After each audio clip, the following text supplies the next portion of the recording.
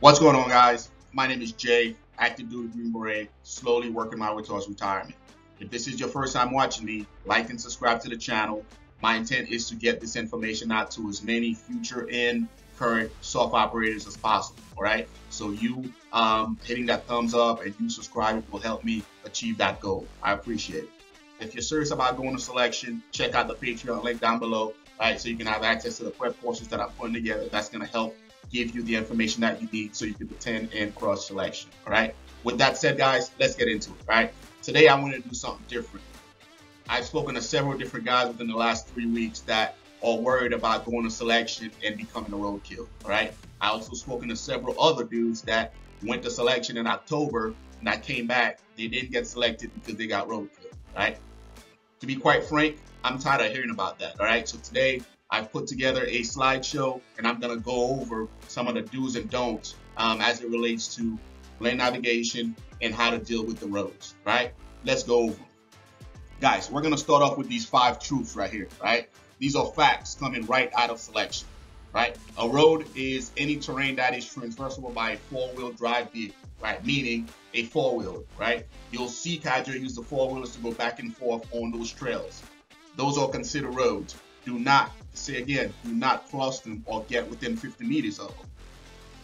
You will not walk down any road. For whatever reason, don't walk down any roads. If you do so, you're going to get caught and you'll become a roadkill and your selection dreams will be over.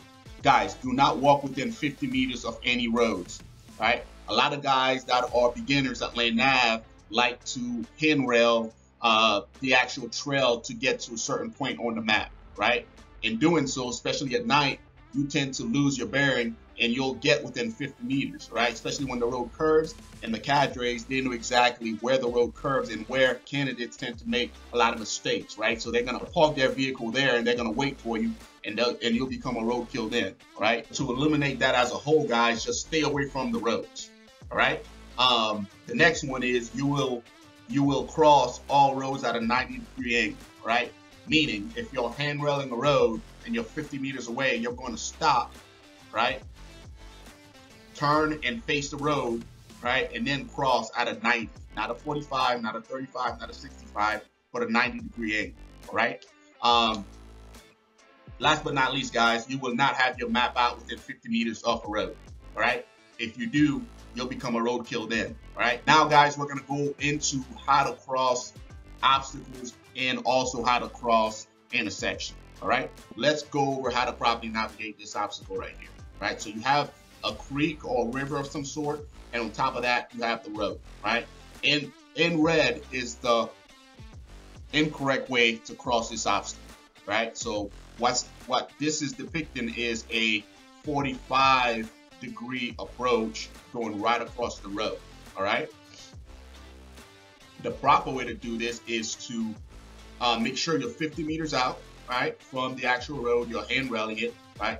Get to a point where you turn and execute a 90-degree bearing, right, and then cross this road at a 90-degree azimuth. And then once you get there, again, pick up another 90 degrees and then cross the actual river, right? At no point in time should you have entered this road at a 45, all right? That's going to cause you to become a roadkill. Let's move on to the next one. This 4-way intersection, guys, in green is the right way to cross this 4-way intersection, all right? This is approaching at a 45 degrees, all right? And this is you going across the entire intersection, right? So you're bisecting the intersection, right? You're going to enter at the 45 and just walk straight through and exit at the 45.